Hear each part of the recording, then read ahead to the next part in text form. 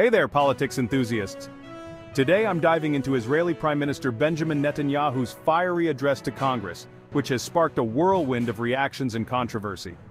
Let's break it down. First off, Netanyahu's speech was nothing short of dramatic. Drawing parallels between the recent Hamas attacks on Israel and historic events like Pearl Harbor and 9/11, he issued a powerful call for unity and defense. He emphasized the strong bond between the US and Israel, urging both nations to stand together for the triumph of civilization. But not everyone was on board. Protests erupted both inside and outside the capital.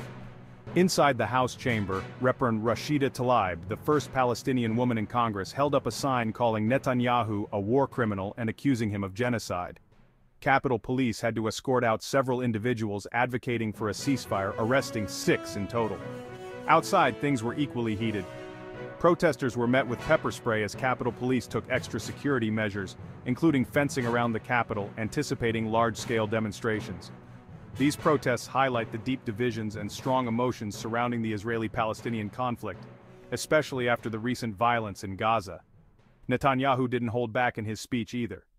He accused those siding with Hamas of supporting rapists and murderers, and labeled some Washington protesters as Iran's useful idiots, suggesting they were being manipulated by the Iranian government. Despite this, Netanyahu expressed gratitude for the bipartisan support Israel has received from the US, thanking both President Biden and former President Trump. However, the backdrop of his speech was equally contentious. House Speaker Mike Johnson's decision to invite Netanyahu drew criticism from some Democrats who saw it as politically motivated. Approximately 40 Democrats boycotted the address, voicing concerns over Netanyahu's policies, the humanitarian crisis in Gaza, and US military support for Israel.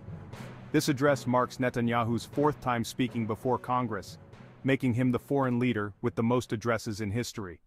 His previous speech back in 2015 also stirred controversy and was arranged without consulting the Obama administration. Netanyahu's repeated appearances underscore the long-standing relationship between the US and Israel. But the divided reactions to his speeches, especially in recent years, reflect the increasingly complex and polarized nature of the Israeli-Palestinian conflict and its impact on American politics. Timing is everything, and Netanyahu's address, coming just months before the US presidential election, has raised eyebrows. Critics argue that the speech was a strategic move to bolster Netanyahu's standing in Israel and garner support for his policies among American voters. So, what does this all mean? Netanyahu's address has once again spotlighted the intricate and often volatile relationship between the US and Israel. Whether you see it as a genuine call for unity or a political maneuver, one thing's for sure. It's a topic that sparked intense debate and will continue to shape international politics. Thanks for tuning in. Don't forget to like, subscribe, and hit that notification bell for more deep dives into the world of politics.